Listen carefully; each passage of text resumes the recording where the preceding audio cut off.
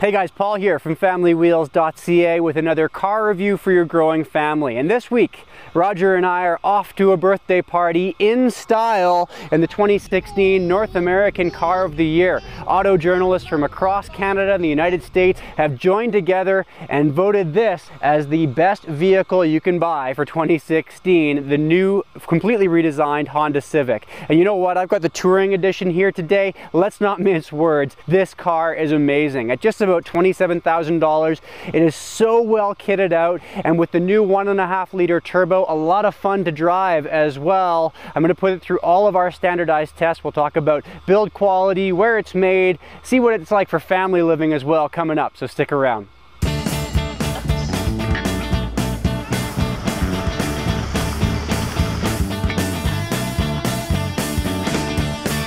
You know, I always see the side seat back. So if we rewind here for a minute back to the mid-1970s, it's when the Civic was first released in North America. And it's actually the first ever car that my mom had just for herself. And I asked her the other day what she thought of it, and she remembered that it was a fairly sporty little car, sportier than she expected, but pretty tiny. And if we fast forward to this 10th generation Civic, certainly not the tiny car that it used to be. It's larger, wider, longer than ever, and in fact I think that it would give old Honda Accords from years gone by, its much larger sedan, a run for its money in terms of size. It's amazing to see what's considered to be a compact sedan these days. But if we also look at the base model of the Civic and what's now available to you as standard on a car like this, you certainly wouldn't have gotten features like this back in the day either. So we're talking things like Bluetooth connectivity, a rear backup camera, LED running lights, LED tail lights, cruise control, air conditioning, power windows, all for a price tag starting at about $16,000. Not bad at all for a car like this that's made in Ontario or Indiana, respectively, if you're in the States. Once you start climbing up in price in the Civic, I think that it gets even more impressive. So we're in the touring trim today of the Civic, and that's the top of the line. You know, I've been complaining over the last couple of years here about Toyota and Honda really not keeping up with the Mazdas and Kias and Hyundais of the world in terms of what you get for your dollar. But this new Civic, this touring trim, holy cow, this could be the best ever bang for your buck that I've ever seen in a car, full stop. 27 grand, and you're getting pretty much anything that you want in a car. You're getting amazing safety features, lane keeping assist technology that will, you know, kind of steer the car for you a little bit, keep you in the lines of the road as you're driving along. You're getting adaptive cruise control. You're getting this little camera that's in the side mirror here that will flash up what's in your blind spot in the right mirror whenever you turn on your turn indicator, and brake collision mitigation software built into this vehicle. And that's what gives the Civic, by the way, a top Safety Pick Plus rating from the Insurance Institute for Highway Safety. You've got super comfortable leather seats, which are heated, by the way, not just in the front row, but in the second row. And we've also got some really clever infotainment system technology here, including software that will mirror your smartphone screen and pop it right up here on the infotainment system. So if you wanted to use the navigation on your in-phone navigation system, you can do that, or you could read an email, whatever. You can do that right here on the infotainment system. It also looks really good, regardless of the trim that you're going to get. I'm finding that the interior on this vehicle just looks way better. Now we have much cleaner lines on the interior. The hard plastics are gone, and from the outside, much more aggressive and muscular and sleek and just cool looks. But how does this car drive compared with those cooler, sleeker looks? Well, you can get the base model Civics in a 2-liter 4-cylinder engine, and if we look at the upper level trims, the top 2 trims of the Civic, we now for the first time ever have a 1.5 liter turbo on board.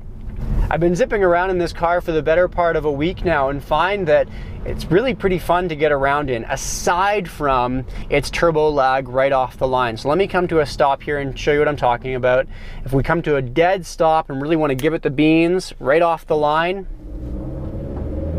There it goes. It just takes a minute, but then it's really responsive and eager. In fact, one of the beefs that I have with this car is the fact that the continuously variable transmission, which is fairly smooth, by the way, in this touring package, just doesn't come with a set of paddle shifters on the steering wheel. Because it is such a fun little car, it'd be nice to be able to shift down a little bit and play around in the corners a little bit more.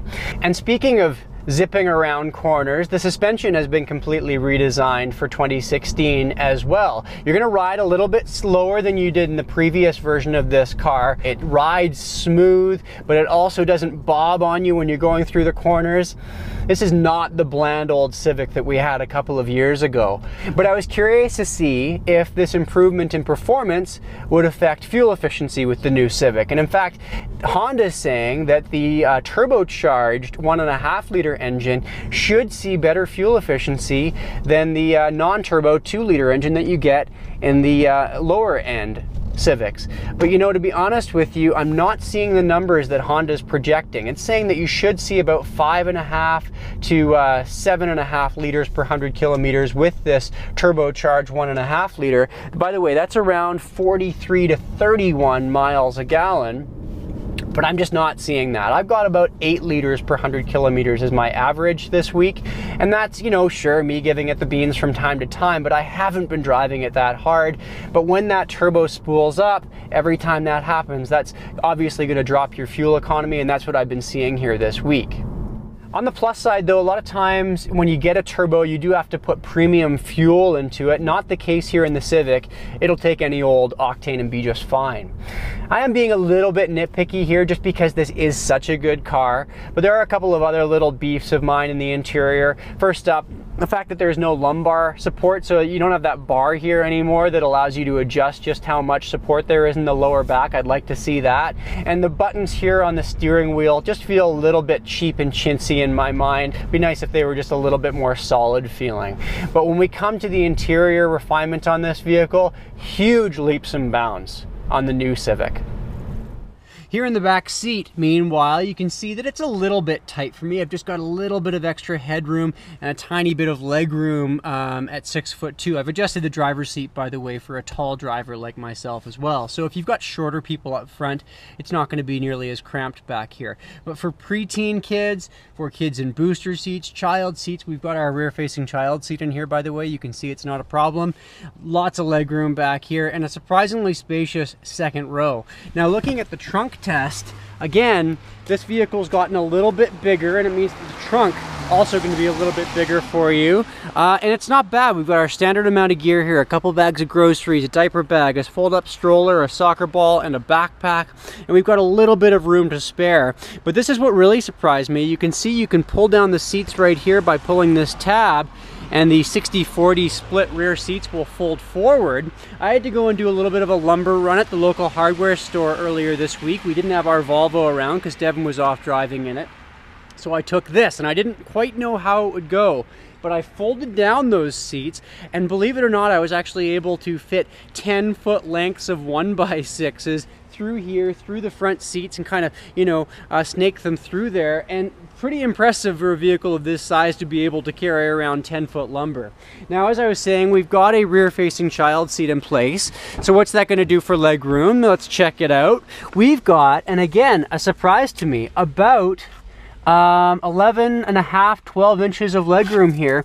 That's pretty impressive. I mean, we're talking about vehicles like much larger SUVs not having that amount of legroom up in the front seat when a rear-facing child seat is in place. And you can see here, even with that child seat in place, I'm totally comfortable up here as a passenger. Lots of legroom. That's a really good sign for the Civic.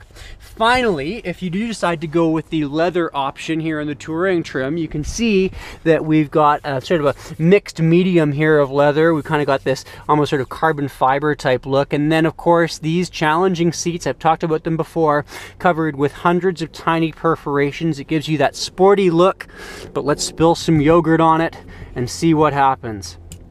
Gonna get the rag going, and you can see, as usual, all those tiny holes and perforations fill with whatever the spill is, makes it hard to clean. So just make sure that you know that going into the leather seats, and if you do get them, make sure that you cover up those back seats from your kids so they don't get spills all over them, because these are tricky to clean, and now I'm gonna have to clean them up. So if you're a regular viewer of the show, you'll know by now that I'm not the hugest fan of sedans.